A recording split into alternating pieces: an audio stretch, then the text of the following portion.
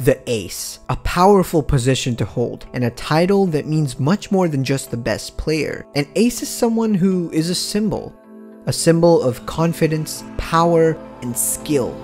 Throughout Haikyuu, we've met many of these aces, each with their own stories. We have monsters like Ushiwaka, Hoshiumi, and Kiryu that each embody the role of the ace quite well, even if they do that in their own unique ways. Some of them didn't even harbor all the qualities of an ace, each of them honing in on the few that worked for them. Kiryu wasn't particularly confident, but his power was unmatched. Iwaizumi wasn't the most powerful, but his leadership took him far. However different they are though, there is one quality, perhaps the most important, that all the aces share: reliability. An ace is someone who is always there to score when no one else can. Someone who brings hope and stands as a pillar that everyone can lean on. The aura they give off, the intensity with which they play, and the consistency with which they perform are all indicative of how reliable these guys are. When the going gets tough, the aces are always there for their team. All of the top aces that we came across seem to have this quality in them from the moment they were introduced. Except for one guy. One guy who, although brimmed with confidence, exploded with power, and honed his skills to the best, was not the most dependable. Hell, at times it felt like he was the least dependable person on his team. I always thought of him as someone who could be easily exploited by his opponents, and someone who, although very gifted, seemed highly unstable. And I couldn't have been more wrong in my life. This video is about an ace who learns to become dependable.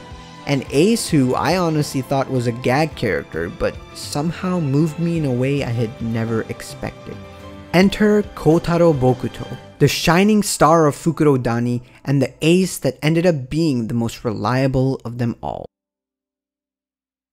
When we're first introduced to Bokuto, it's during the Tokyo training camp between Karasuno and 4 other teams, including Fukurodani and Nekoma. Here we learn that Bokuto is actually one of the top 5 aces in the nation, which is pretty impressive but not surprising considering his personality and his amazing skills, particularly that cut shot which Tanaka is inspired by. He's the type of guy who gets excited over insane games, on the same level as Hinata honestly, and is one of those volleyball idiots that treat the game as if it was their own life. However, there are 2 things about Bokuto that stand out from the rest.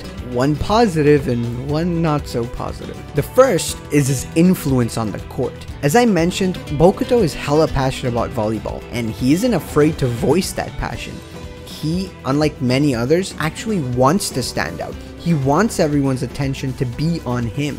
He always looks like he's having fun, and as a byproduct exudes this energy that you can't help but cheer on. Whether it be friend or foe, his passion, his drive to score, and his intensity gets carried over to all the other players, including those that are just watching. Being on the same court as Bokuto makes everyone want to reciprocate his energy. It's a quality that honestly not many players in the series have. Dare I say, no one influences others on the court as intensely as Bokuto, except maybe Hinata.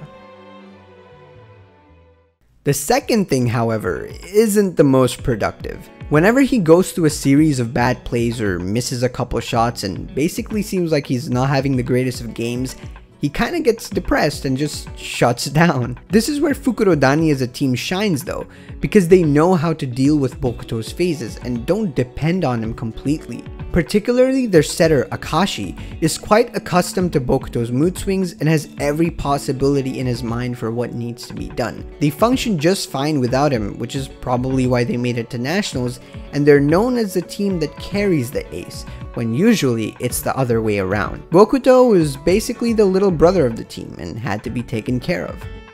Yet, to me, this seemed like a major setback to Bokuto's title of ace.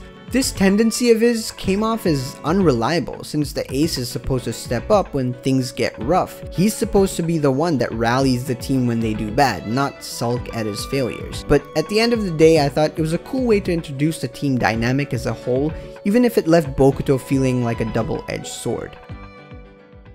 And so, how does Bokuto make it so far into nationals? To get to that, we have to first understand who is Koutaro Bokuto. Although some might interpret him to be a loud, arrogant player, he's actually just enthusiastic and honestly selfish in a good way. He truly wants to be the best while also having the most fun. One key feature that people don't realize is that Bokuto is not an idiot. He doesn't simply just smash the ball down without thinking. Hell, he was the one that taught Hinata the beauty of tipping the ball, a technique that is quite the opposite of a spike. When growing up, he was never afraid to show his passion, but it was rare that people around him matched that energy. It was simply too much for some people to catch up to, and so he was kind of left alone there. His philosophy though, which I absolutely love, is what keeps him going, what fuels him. A philosophy he learned in his junior league days. Do what's fun, not what's easy. On the surface, that might sound like, oh, just have fun no matter what, even if things get tough. However, it's more like saying that if you want to have the most fun on the court, sometimes you're gonna have to take the harder routes. Although simply smashing the ball is fun, if you keep doing only that and play against stronger and stronger opponents, you'll soon hit a wall and the fun will stop. And so Bokuto's idea of fun is not brain dead spiking, it's getting around the block and scoring no matter what. And to get there, he has to be good at the quote-unquote boring stuff like digging, blocking, tipping, positioning, and so on. All of this just so that he can remain on the court.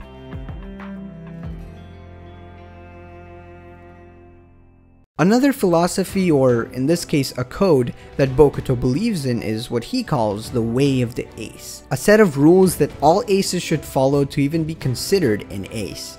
The rules go as follows. Number 1, your back should be an inspiration to your teammates. Number 2, smash every ball in your way. Number 3, every ball shall be spiked. However, even with all these rules and codes, the fact of the matter is that Bokuto was unreliable because of his mood swings. And so we enter Nationals, where we watch Fukurodani's first match, where things seem to be going even worse than usual. The first set has barely begun and there's already something off. Bokuto's mood swings have already kicked in. Akashi, who usually expects when these mood swings will happen, is also surprised because he doesn't understand the cause of this sudden change. We then find out that Bokuto is sad, and I'm not even making this up, because they're playing in the sub-arena, which only has 1 court and therefore less people, as opposed to the main arena, which has 4 courts. The rest of the team tries to cheer him on, but clearly he was really down in the dumps. Already when watching, this was a major red flag for me. If something as trivial as this could cause Bokuto to break, what could something more devastating do to him? And so, nevertheless, the match continues and Fukurodani seems to be lagging behind, though not too badly, and Bokuto is still not feeling it. So Akashi, the ever-reliable setter, finally comes up with an explanation that actually brings Bokuto back. He says that since there's only 1 court in the sub-arena, everyone's eyes are on Bokuto. Everyone is watching him. On top of that, Akashi points out someone particular in the stadium who's watching him, his student, Hinata, who's holding up a Way of the Ace shirt. Understanding that he can no longer sulk, Bokuto gets fired up as the animation goes crazy and the music picks up. He then proceeds to hit the sharpest line shot I've ever seen while facing 3 blockers. I have to admit, it was a pretty awesome scene and Fukurodani ends up winning the game, but the fact remained that Bokuto was still a loose cannon. And then came a scene after this match and after Karasuno's match against Inarizaki. It was a scene I hadn't expected, not in a million years, and something about it spoke to me. Outside his hotel as snow falls slowly, we see Bokuto and Akashi kind of just talking about what's to come. Bokuto says that he's really going to miss playing with Akashi and the rest of Fukurodani, since this is his last high school tournament.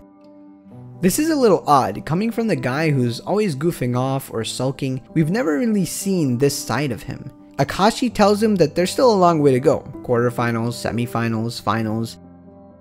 Then we get a little scene that sent chills down my spine.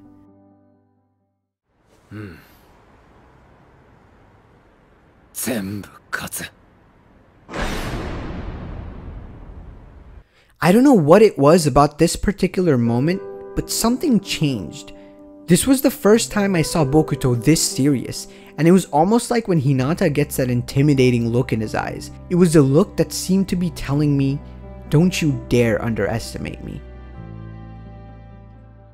And so the next day, after Karasuno and Nekoma wrap up their insane game, we get to see Fukurodani's match against Muji Nazaka, a battle between the nation's best aces, and a match that utterly and completely left me in awe.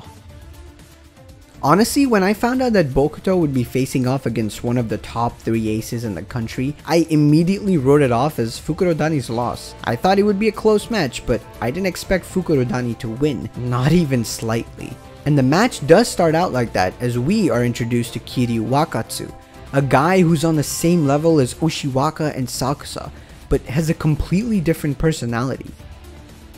Muji Nazaka takes the lead as their ace keeps scoring, showing us his ability to score from anywhere with almost all of his power. What's worse is that Akashi, who is usually the one that has everything under control, is actually having a hard time. His attacks are countered quite often, his dumps are easily read, and on top of that, Bokuto gets blocked again and again. Muji Nazaka has implemented what they call an anti-Bokuto strategy, where they completely shut out all of his attacks. They have their blockers positioned in a way where they can easily block his line shots, and they've got receivers ready in place for his cross shots. With that, they have all of Bokuto's strengths covered, and Akashi begins to overthink. He begins to panic. At this point, I expected Bokuto's shutdown to happen. I expected that his mood would go off the charts and he would come back a while later, but this time I thought it wouldn't be enough to get him the win, which seemed quite fitting. To me, Bokuto still had a lesson to learn, and what better way to learn it than taking a massive loss in his last tournament. We then get a flashback telling us why Akashi joined Fukurodani. It was because, well, of Bokuto. Akashi had never seen a player play volleyball like Bokuto, someone so energetic, so passionate, and so good. Bokuto's influence spread even to those watching, and Akashi was inspired, causing him to join the team. And from then on, they became an awesome duo, each complementing one another quite well. As we cut back to the present, surprisingly, Bokuto's mood is still normal. As Kiryu smashes the ball in, Bokuto has an awesome moment where he saves the ball with his chest, his proud back facing his teammates. After that, during Akashi's panic, Bokuto destroys the ball and squeezes in a line shot through the block that scares the shit out of Muji Nazaka. And then soon after, in the very next play, even though Muji Nazaka had blockers up and even a defender ready for his cut shot, he still does the cut shot, which is so damn sharp the receiver doesn't even touch it. And then came a panel that shook me. A panel that shook everyone at Fukurodani. Bokuto looks at his team and tells them that for the last 3 years, he was the team's ace because of them, because of his teammates. They always cheered him on, fixed his moods, and created an environment that would allow him to keep being the ace. Without them, Bokuto couldn't have been as good as he was. But now, he says, as he will soon have to say goodbye to them in just a few days, it was about time he became the team's ace using his own power.